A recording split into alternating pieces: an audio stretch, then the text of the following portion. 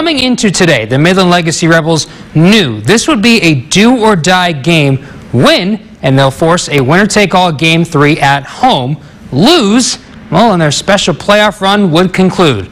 So what would it be, Rebels? That was the question. And tie at 1 in the third, it was looking pretty nice. Kason Yance, a gorgeous swing for a 2-run shot to left center, driving in Raymond Vasquez, and the Rebels lead 3-1. He gets the Muehlner hammer there. You are worthy, Mr. Yance. But in the bottom of the inning, the Rebels, they're just an out away from getting out of the inning. This line drive is almost snatched by Alex Melendez. Indians score a run, and Keller makes it a 1-run game. Next batter for Keller. He's going to go the other way to left. 1 run scores. That run goes in easily to tie the game, but Legacy throws to second, trying to get the last out.